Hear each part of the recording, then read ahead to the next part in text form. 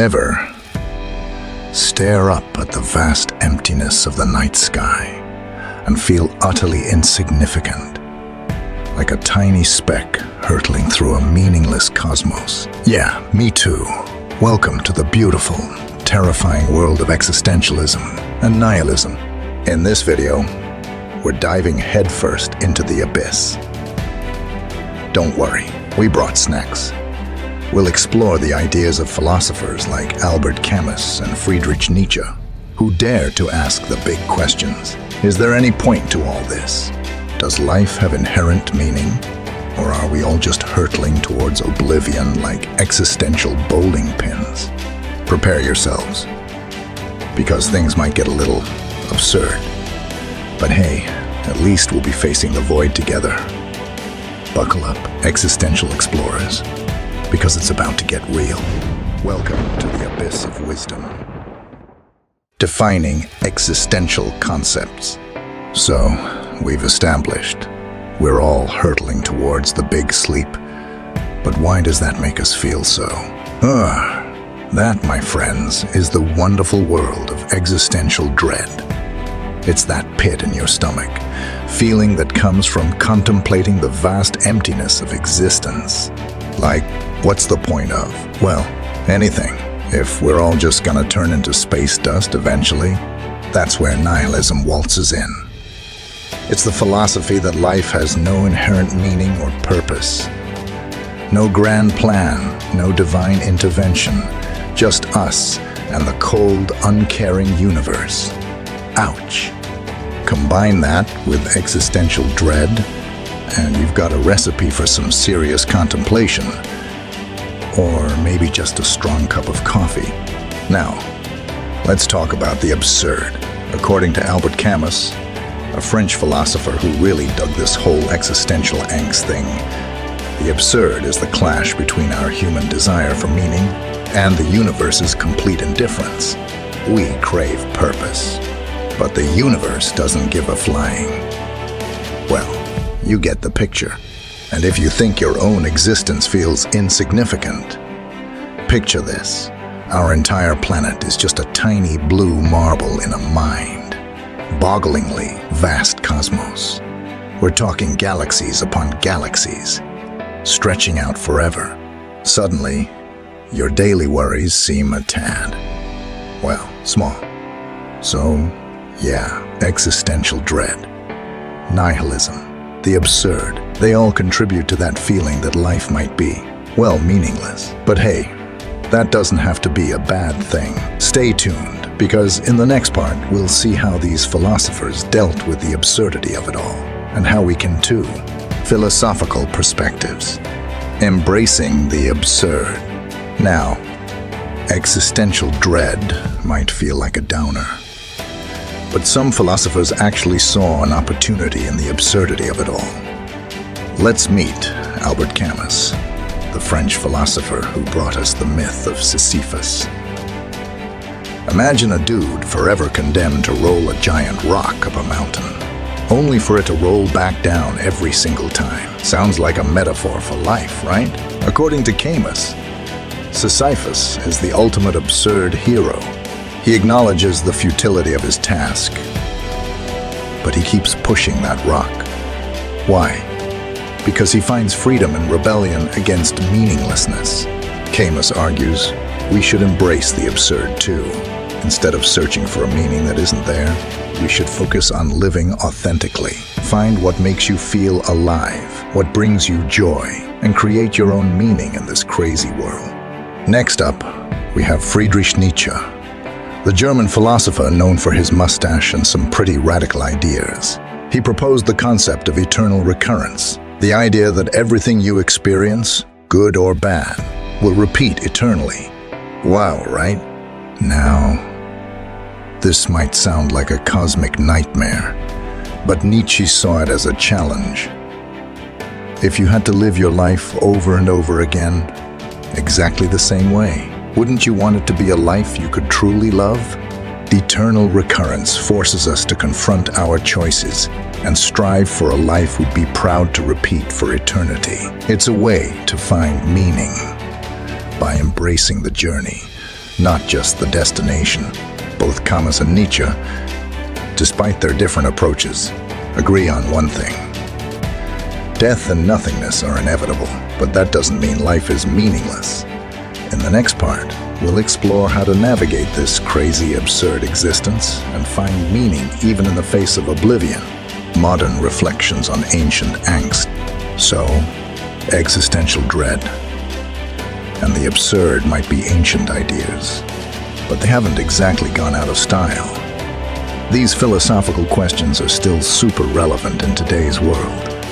Think about all the modern art that explores themes of alienation and anxiety, or all that dystopian literature that ponders the meaning of existence in a chaotic world.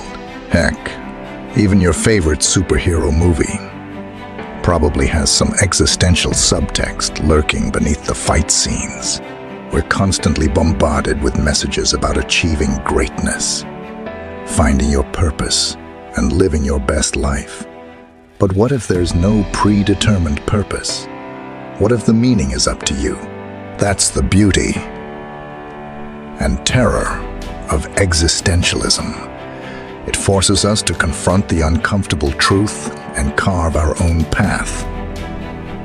Look around you. The way people create art, chase their passions, or simply connect with loved ones. That's all a reflection of the human desire to find meaning in a meaningless world.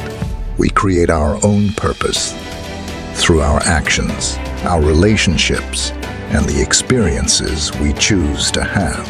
The point isn't to find some grand, cosmic meaning.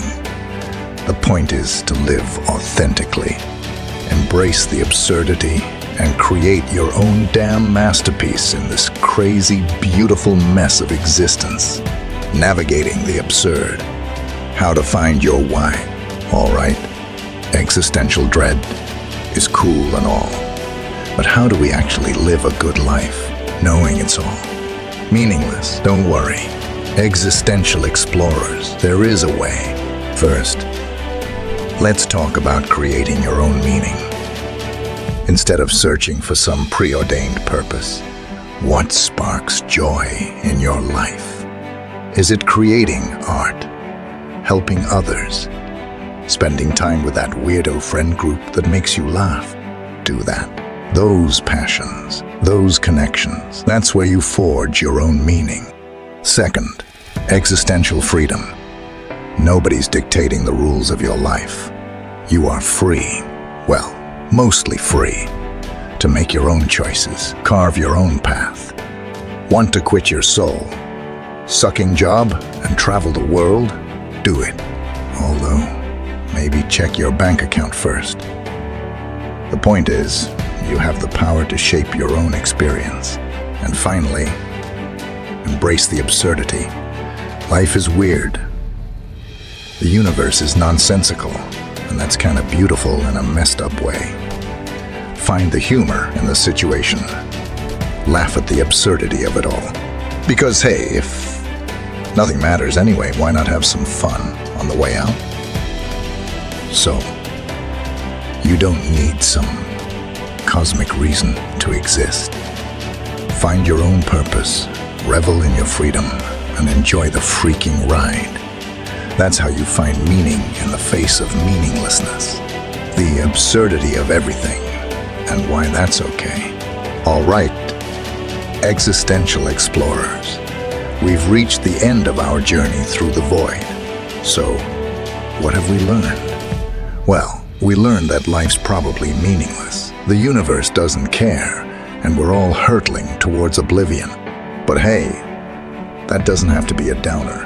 We explored the ideas of existential dread, nihilism, and the absurd. We saw how philosophers like Camus and Nietzsche found meaning, or a lack thereof, in the face of the void. And most importantly, we talked about how you can navigate this crazy, absurd existence and create your own damn masterpiece. Finding meaning doesn't have to be about achieving some grand purpose. It's about the little things, the connections you make, the passions you pursue, the joy you find in the everyday. Embrace the freedom to define your own life, and don't be afraid to laugh at the absurdity of it all. Look, existential dread might creep in from time to time, but you're not alone. We're all in this existential boat together, paddling furiously towards the unknown. But hey, at least the view is spectacular. Don't be a stranger in the absurd. All right, existential explorers. Before you all go hurtling back into the void of your daily lives, let's not forget why we're here. First, smash that like button. It helps us continue our deep dives into the weird and wonderful world of philosophy. Feeling generous? Share this video with your friends. Spread the existential dread. I mean joy. And speaking of joy, don't forget to subscribe for more mind-blowing explorations. We've got upcoming videos on everything from the nature of consciousness to the ethics of artificial intelligence. Basically, all the deep questions that keep you up at night. Or maybe that should be existential dread. So, yeah. Like, share, subscribe. The usual drill. And hey, if you're ever feeling lost in the vast emptiness of existence, remember, you're not alone. We're all out here, together, staring into the abyss and trying to make sense of it all. Until next time, existential explorers. May your search for meaning be fruitful, or at least entertaining.